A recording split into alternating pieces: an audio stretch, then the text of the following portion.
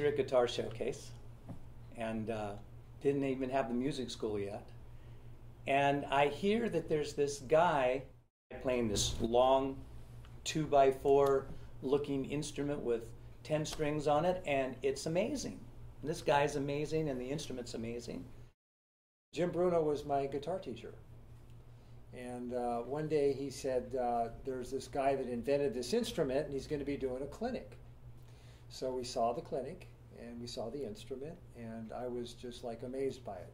I remember asking him if I could play it right then and there, and being a little arrogant, because I was a pretty good guitar player, known as a very good guitar player by then. I thought, I'll pick this thing up, and I picked it up, and I put it on, and I went, oh. I still love what it sounds like, but I can barely do anything on it. Anyway, I bought it. Every time I came to see him for my lesson, I go, I wanted to play it. And one time he even let me take it home for a week, and I played it and practiced on it and gave it back, saved up money, and bought one myself.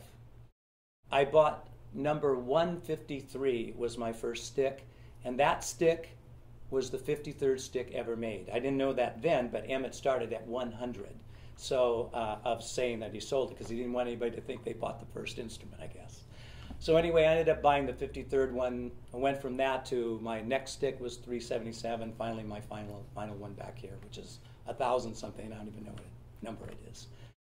The tune that we first played together was named after Jim Bruno's second stick. The number of that stick was 377, and it just flowed. It had a real nice glide to it, and it was rhythmically and melodically really interesting. And we opened every concert with that tune, 377. My last stick here is MIDI compatible, so that's why I got the third stick, or I would have kept 377, but I sold that to get the more expensive MIDI version. I always felt that the stick was, a guitar and a bass. What's the big deal? What's unique about the instrument is because A, the playing technique is different, and B, that one hand is playing one part and one hand is playing another. When you start to come up with parts, you're combining notes in a way that's unlike any other instrument.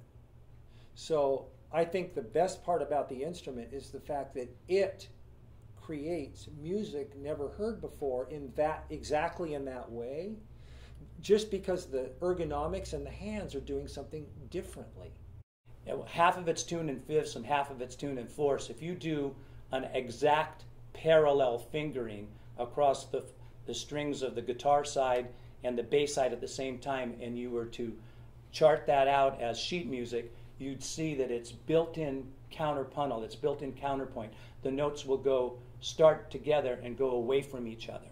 That creates amazing things that you can create in chordal concepts and put things together and write songs that if you wrote on any other musical instrument, you'd think, this guy's a musical genius. How did he ever think of that?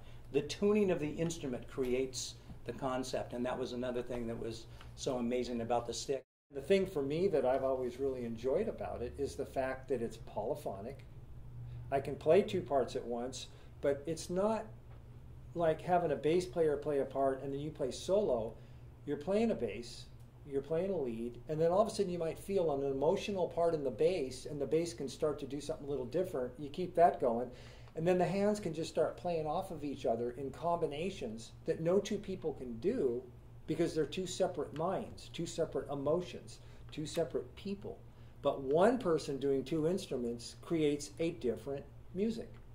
And so to me, that's the greatest part about the instrument. It's different. It expresses a different kind of emotion because it's one mind with two parts.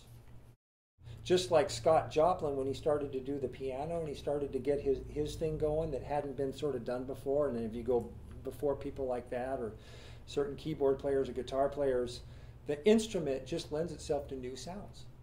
The stick is like a piano in the hands of anybody. So you can have a classical piano player or a jazz piano player or a funk boogie woogie piano player. You can do the same thing on the stick. Whatever it is that's coming out of your mind and whatever you're about, you can be about.